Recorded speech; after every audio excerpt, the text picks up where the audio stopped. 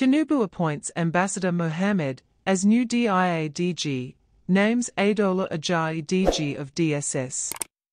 Charges them to reposition intelligence agencies, tackle security challenges. President Bola Tinubu has approved the appointment of new Directors General for the National Intelligence Agency, NIA, and the Department of State Services, DSS.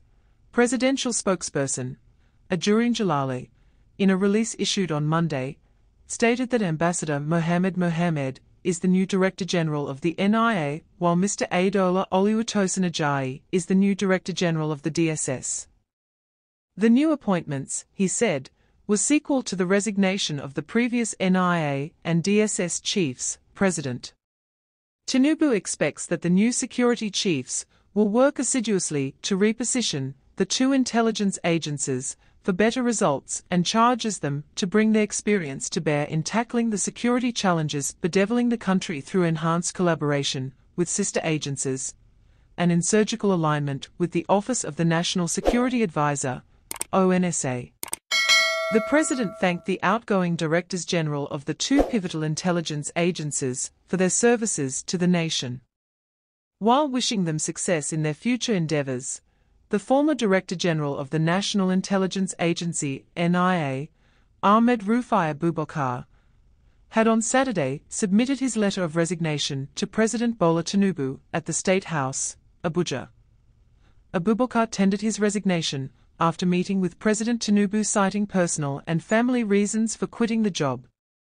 The ex-NIA boss was first appointed in 2018 by former President Muhammadu Buhari, who extended his stay in office in December 2021. Ambassador Mohammed has had an illustrious career in the Foreign Service since joining the NIA in 1995.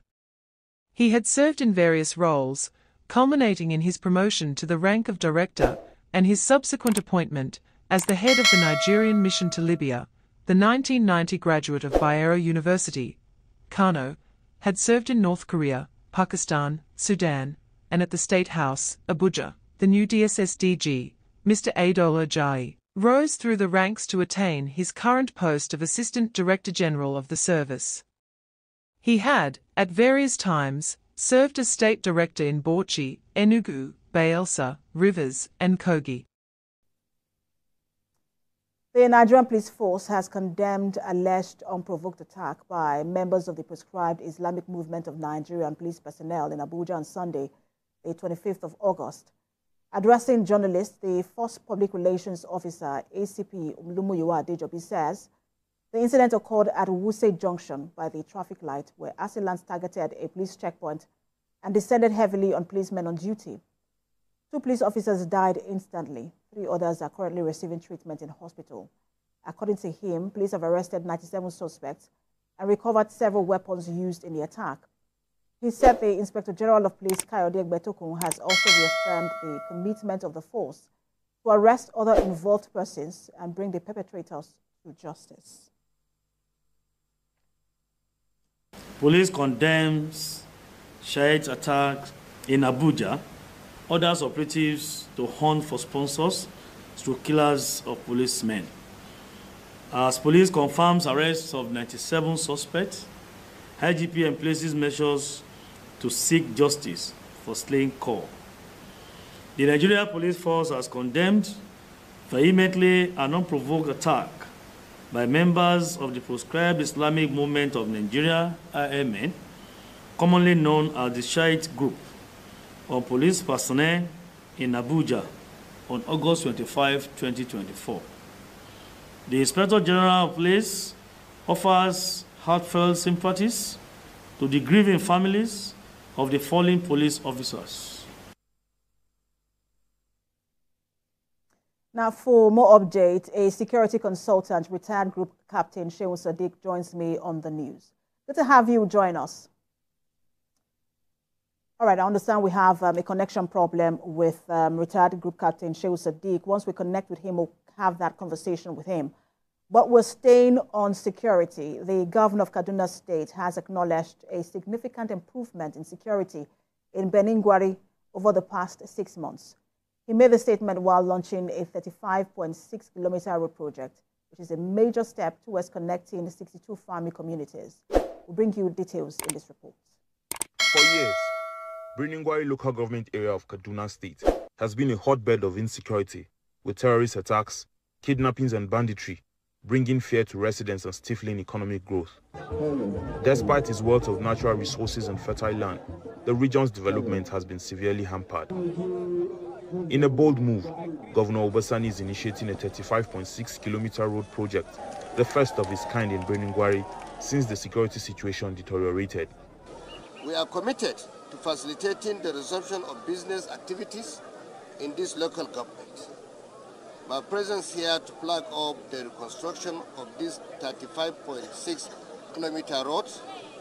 And to other stories, the National Association of Resident Doctors has commenced a 7-day warning strike over the abduction of Dr. Ganiyat Bola, who still remains in captivity after 8 months.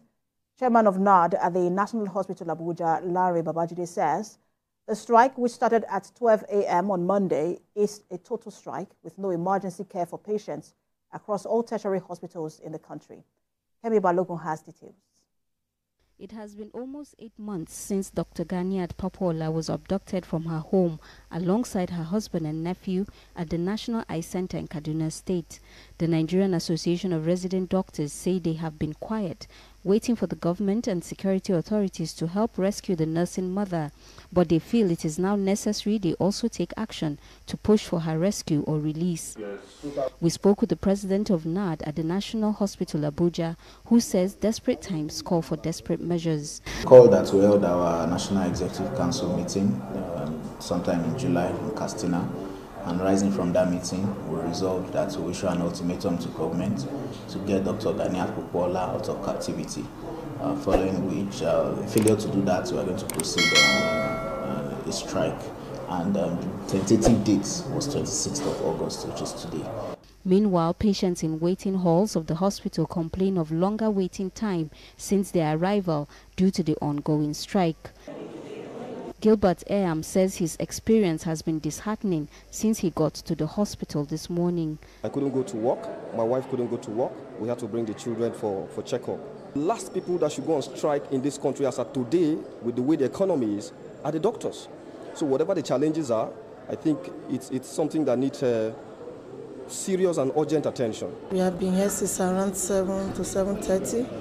We are waiting for Dr. Folios to hear. They said they're going on strike. The NAD president urges patients to show understanding as their action is necessary to pile pressure on government and security agencies to bring Dr. Ganiyat home.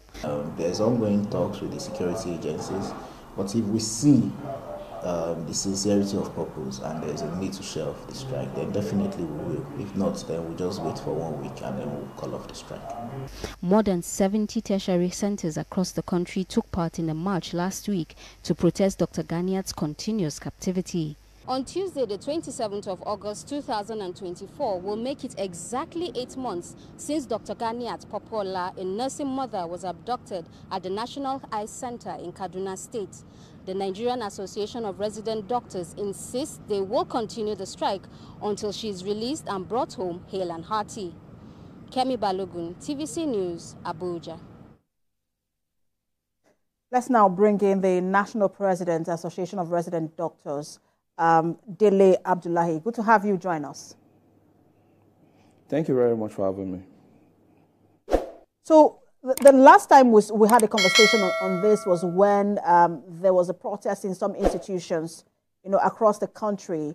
And then you had given, I think 21 days notice for federal government to, or somebody to address the issue. Between then and now, what have you heard from the federal government or the police?